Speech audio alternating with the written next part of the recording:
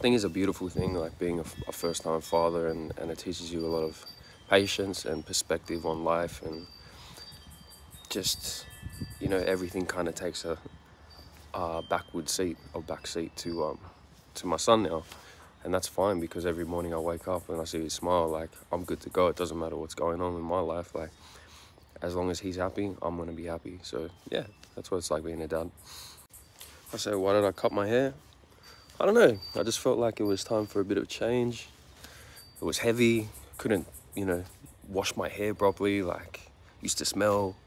But yeah, I think mainly just for change. Like, I'm ready to kind of evolve from what I was into what I'm supposed to be. My mental health is really good these days, especially considering the last few years I've had. I think my son plays a massive role in that. But I think that's for another whole video. That would take about a minute to explain.